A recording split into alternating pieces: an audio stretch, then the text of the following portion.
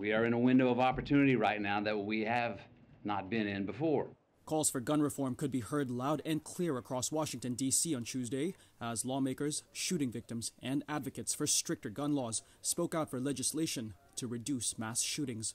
Oscar-winning actor Matthew McConaughey, a native of Uvalde, Texas, met President Joe Biden and delivered an emotional plea for change from the White House podium. We need background checks.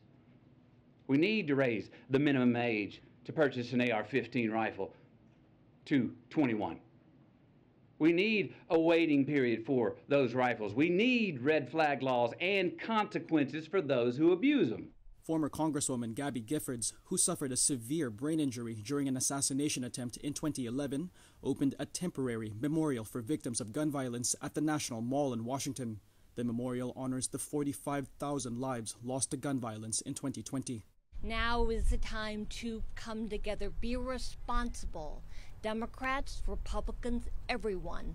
We must never stop fighting. Fight, fight, fight. Be bold.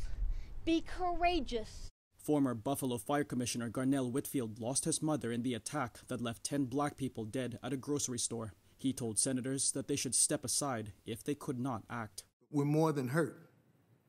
We're angry. We're mad as hell because this should have never happened. My mother's life mattered. And your actions here today will tell us how much it matters to you. Democrats in the U.S. Senate have said that they were encouraged by ongoing talks with Republicans.